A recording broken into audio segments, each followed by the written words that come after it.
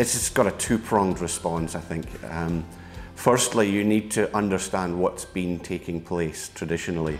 So with traditional analog audio systems, there's a certain level of control and input required by the user. This, along with the differing audio quality that you get from analog, has now what we would deem seen educational facilities suffering from what we would call bad audio.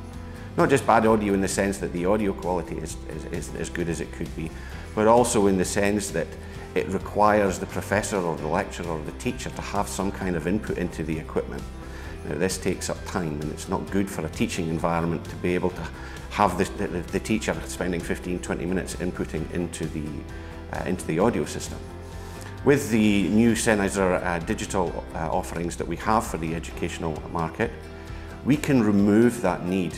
If you look at our Speechline Digital Wireless, for example, it has frequency hopping, it has automatic gain control. All of this is something that normally or traditionally an analog system would require some kind of input from a lecturer. So what we're doing is we're allowing the teacher to teach and the students to learn without barriers, because it is promoting a more conducive teaching environment.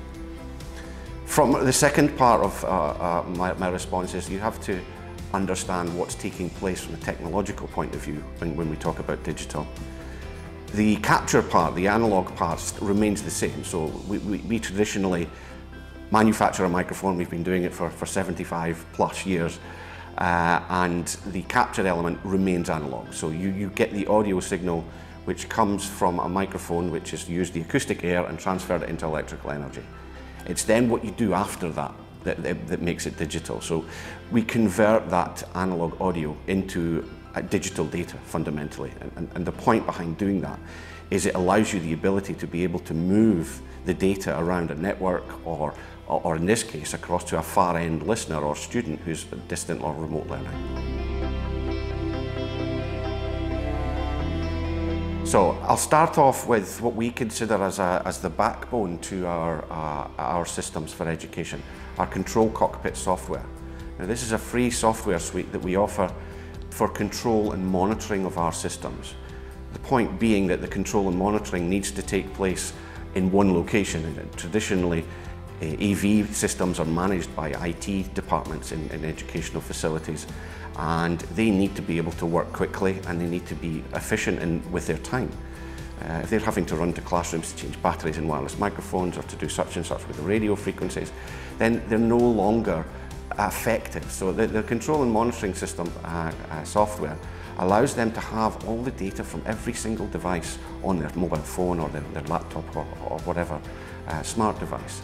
This then means that they can look proactively into any one of the systems before a battery change is needed, so that they can target the action that they need to take just to the specific rooms that they need to go to. So the systems that software controls would start off with the wireless digital microphone system. We manufacture what we call our Speechline Digital Wireless. It is the only targeted or dedicated microphone system for speech. There aren't any more on the market.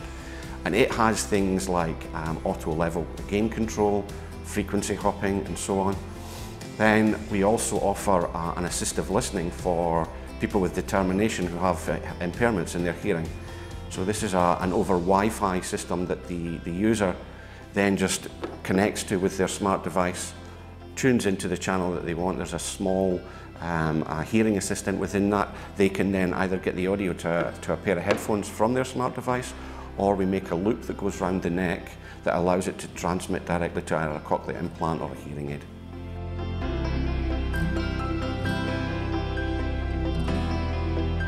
There are a few.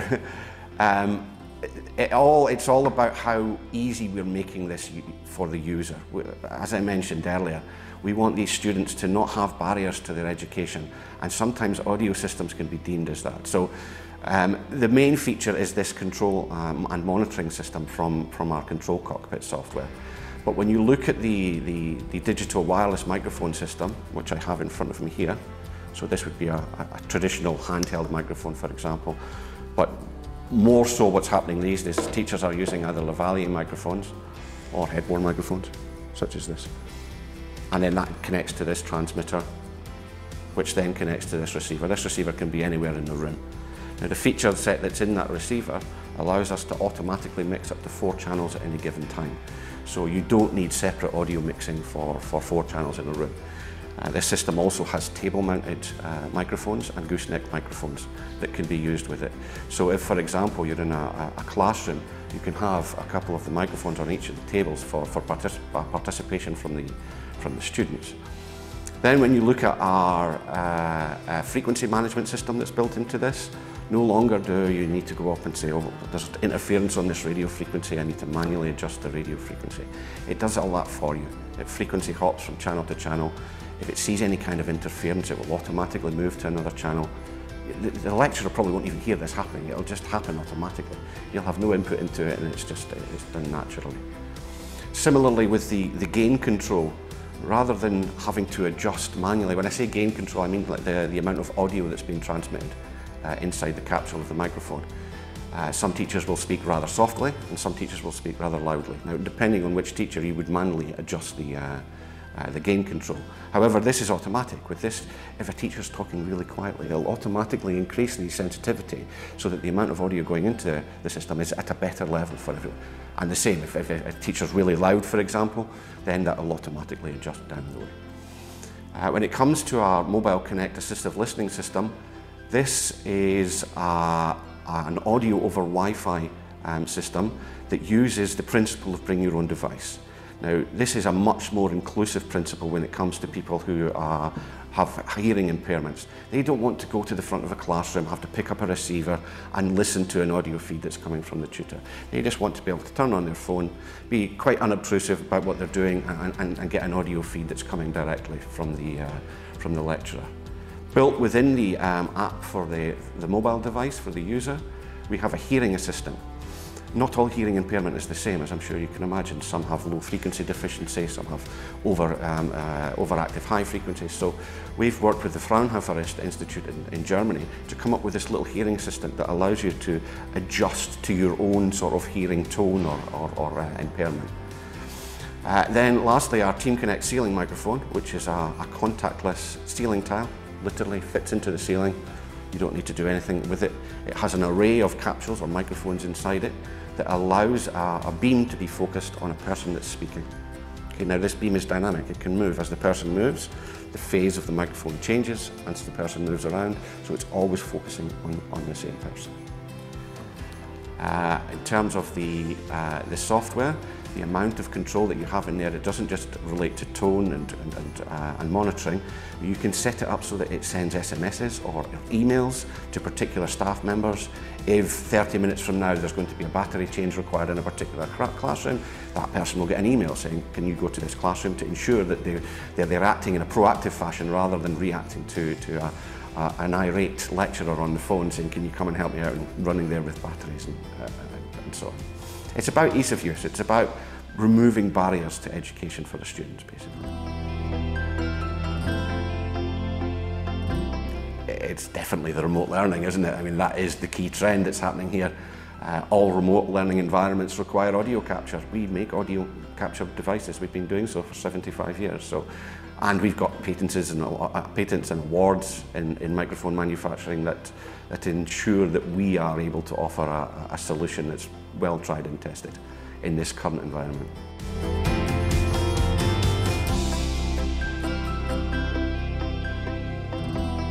So when it comes to the software is multifaceted. You don't just need to use our software. There are other manufacturers of control systems that our devices sometimes need to be built into. Now that control allows you to do the same amount of control as our software, but using a third-party system. You can set it up so that it gets room information. The person can just look at a tablet for a room, a particular room, get all the information about the device.